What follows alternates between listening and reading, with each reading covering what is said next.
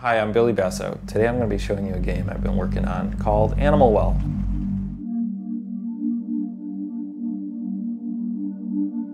In Animal Well, you explore a surreal and sometimes dangerous pixel art labyrinth that is filled with secrets.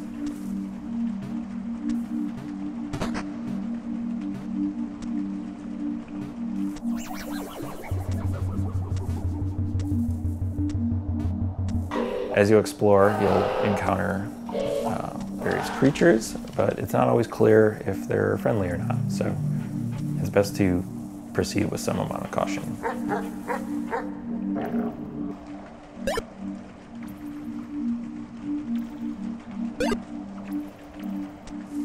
Throughout the game, you're going to find various items that will give you new abilities and help you solve some puzzles.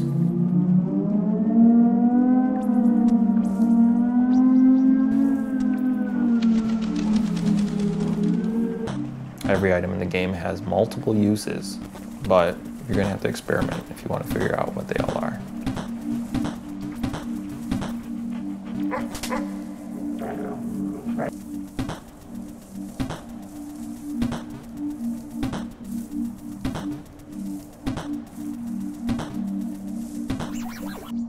Animal Well is a pixel art game. That's not just a pander to nostalgia. Instead, I'm viewing it as a technical opportunity.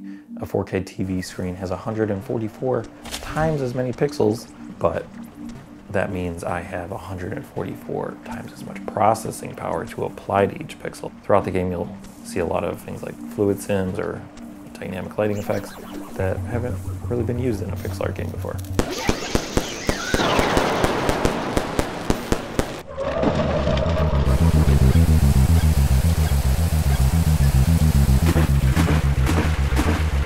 Designing Animal Well is a layered experience. So what that means is the base layer is something the average person can play through and enjoy to completion.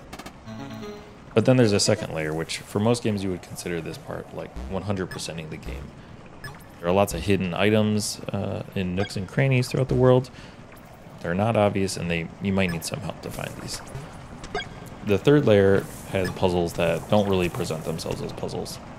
They might go unnoticed for years, potentially, or they might require some community collaboration to solve.